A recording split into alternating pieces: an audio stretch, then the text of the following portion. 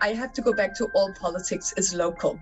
No matter what we say, intellectually, we might need a global government. We will not get it because all politics is local. So what we need is what I would call a macroscope.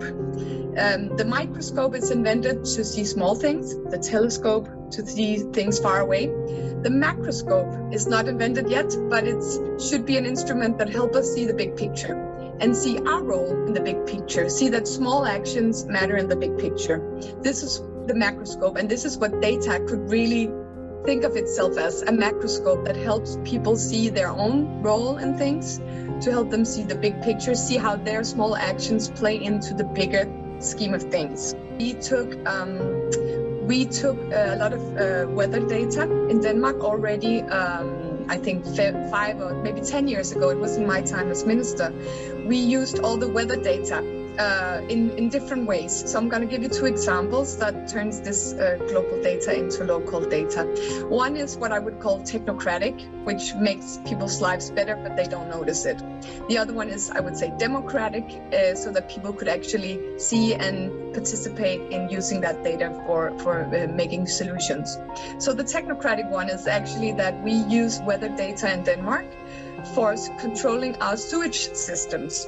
So if we know that the rain is going to fall in the northern part of the city of Copenhagen, we can actually direct the water away to the southern part of the sewage system so that it's clear and empty for a big rainfall. This means we do not have to big sewers, and they're very expensive. All of you know this infrastructure to handle the new climate is very expensive.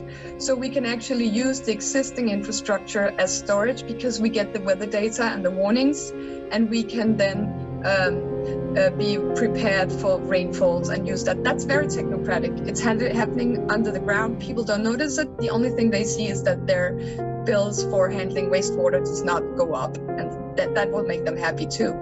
The other one, which is more democratic, is that we actually we made a height model in Denmark where we had measured all heights in the country, and we know exactly how floodings will happen when the water comes. We've modeled it. We have the scenarios, and we have then also made these blue spot maps where you can see which parts of the country are really exposed to climate change, to floodings, to groundwaters rising, and to big storms. And when we gave that out free, it put a big pressure on the municipalities and the local governments, because suddenly people who thought, oh, my house is placed right in a blue spot, I need to get my local government to act to be ready for climate change. How can we change this dialogue? We don't need a stand to tell us what data is available. You know what data is available. You've heard today. I think this conversation has alerted us to the fact that we're missing a trick, aren't we, in the discussions around Paris, the national determined targets, the issue of enhanced, transparency and being able to understand what's going on in locality. We've heard from Ida that actually you could really go down even further, but it's how you use the information to create citizen advocacy, citizen engagement, but ultimately, really fire the imagination of people. They can do something, but also going back to your point about peer pressure, because they'll know that actually on my street, this is what's happening as opposed to another neighborhood. And therefore you give rise to civic and civil engagement in terms of political behavior. The central idea of what we're doing globally as an international community in climate change is that trust is the basis of cooperation. And this is a tremendous decade ahead of all of us as humanity to build a bright future. And it centers on trust.